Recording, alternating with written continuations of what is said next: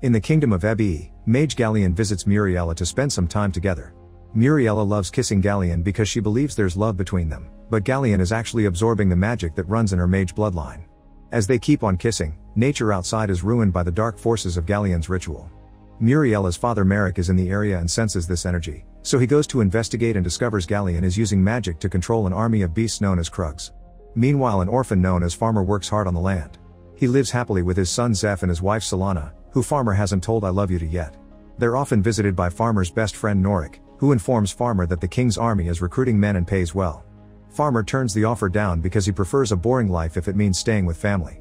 At the royal castle, King Conrad receives news of the Krugs killing people all over the place, including a royal guard.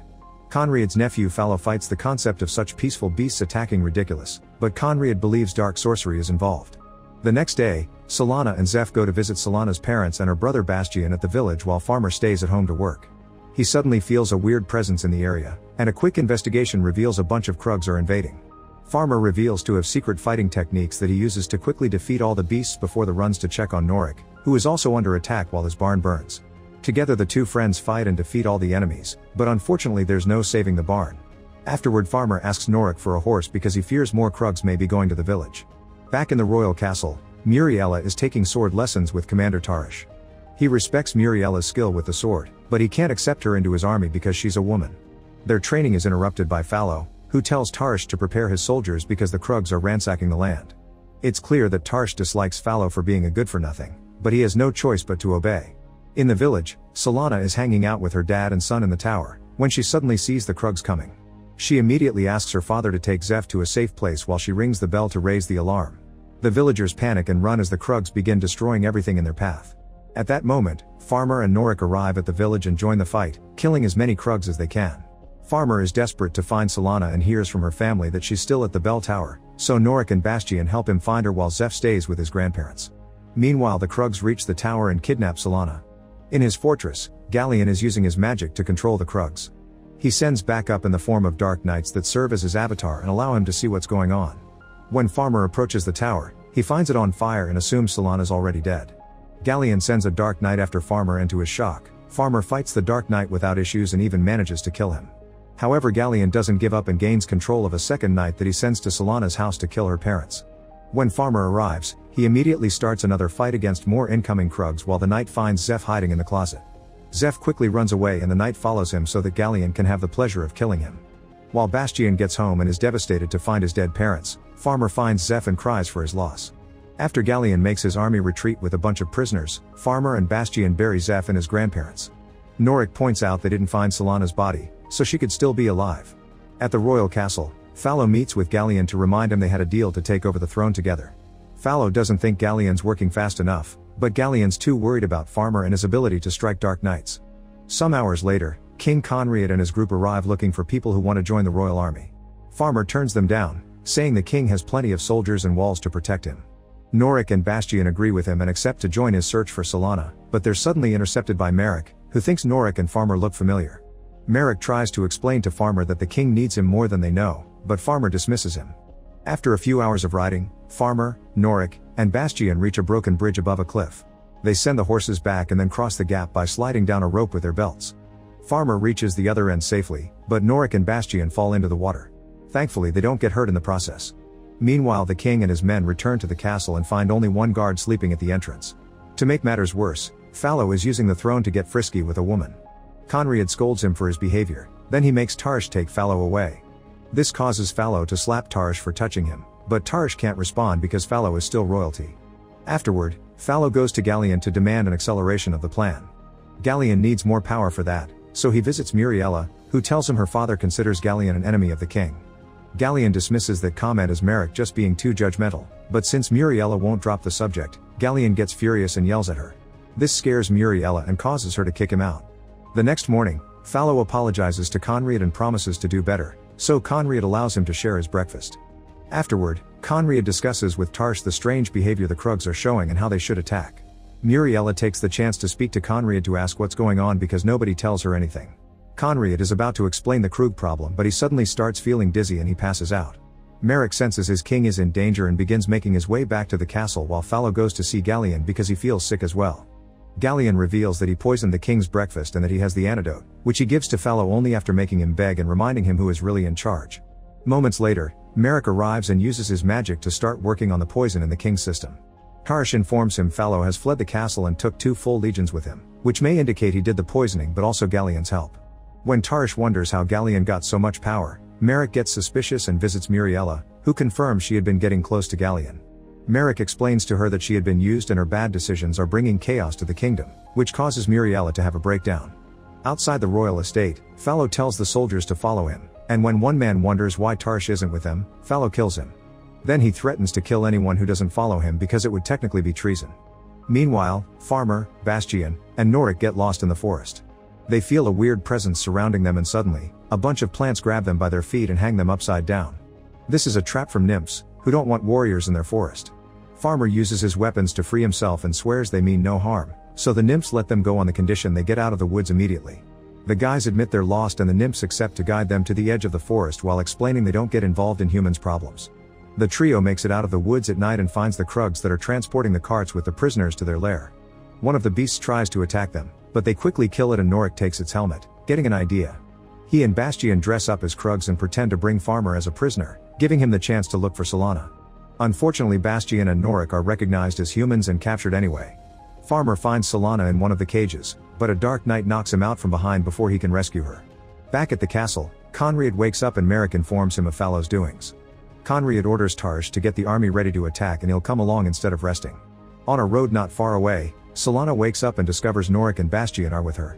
She breaks down when they tell her about her parents and Zeph, but Norik promises Farmer will come for her.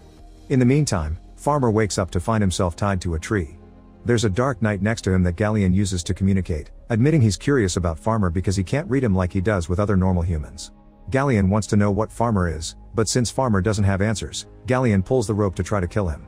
However, Farmer moves quickly and kicks the knight to kill him with his own weapon, then he cuts the rope to save himself. Nearby, Merrick senses Galleon's magic and rushes to find Farmer barely alive, so he helps him by sharing some magic medicine. At the castle, Muriela deals with her feelings of guilt over having given her magic to Galleon. She considers ending things, but her best friend comes to stop her, pointing out that would only make matters worse.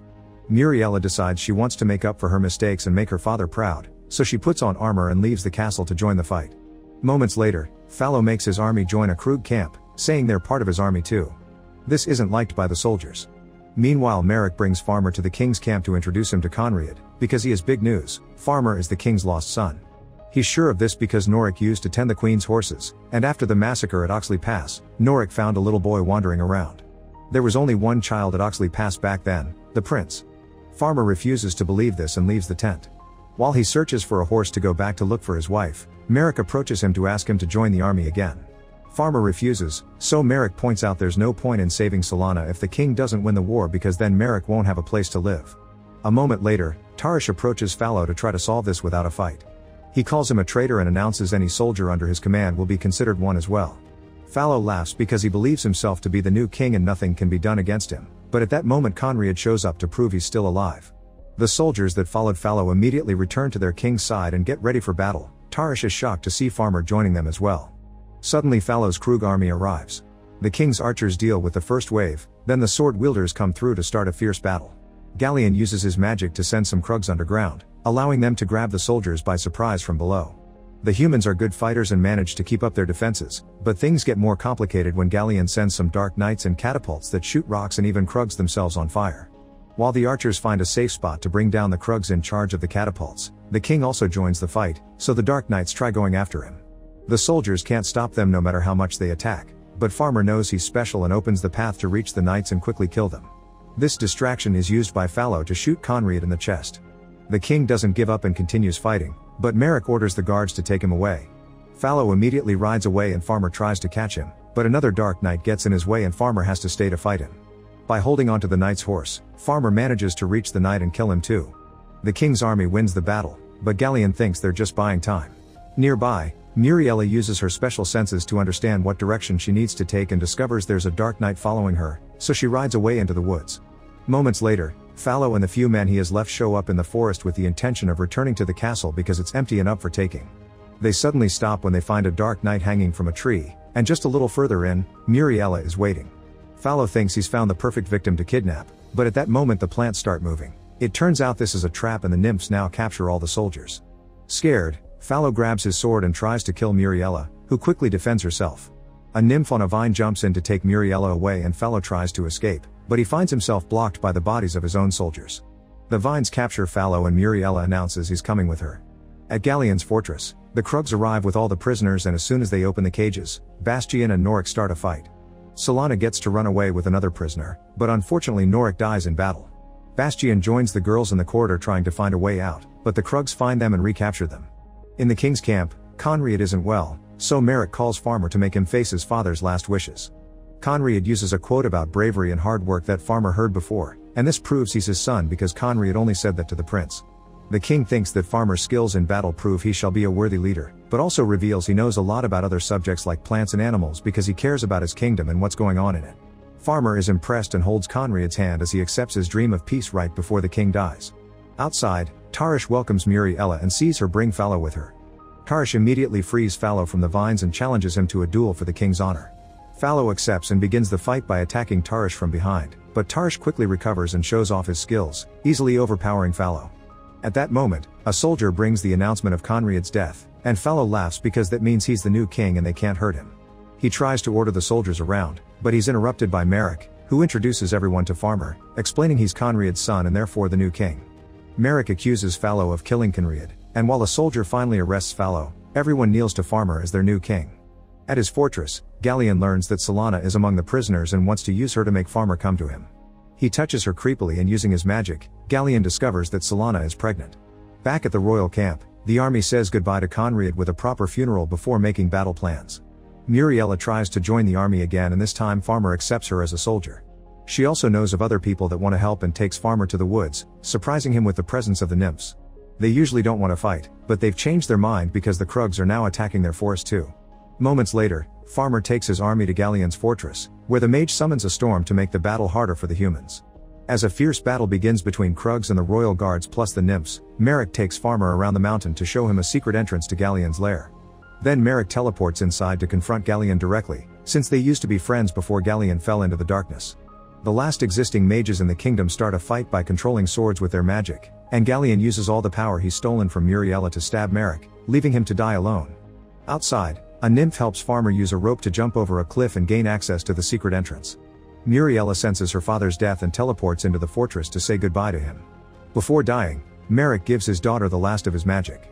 In the caves, Bastian manages to get the chains off the walls and gathers some of the prisoners to fight the Krugs while the others take the chance to escape.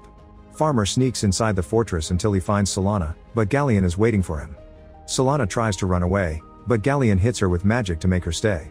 Then Galleon grabs a sword to fight Farmer, and as soon as he realizes Farmer has better skills, he begins using magic to toss tables at him and float away from Farmer's hits.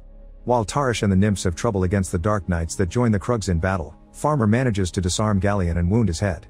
Galleon responds by capturing Farmer in a magic hurricane of books and retrieves his sword to kill him, only to be interrupted by Muriela, who uses her magic to save Farmer and frees Galleon. Solana sees the opportunity and with Farmer's sword, she stabs Galleon to get revenge for her son. Now free, Farmer comes forward and finishes Galleon once and for all. The death of the mage causes all the Dark Knights to disappear and Krugs to calm down and leave because they aren't under his control anymore. The prisoners and the army take a breath as they realize they won. Farmer and Solana celebrate their victory with a kiss, and Farmer finally tells her he loves her. Make sure to subscribe and turn on notifications so you can watch more videos like this. Thanks for watching.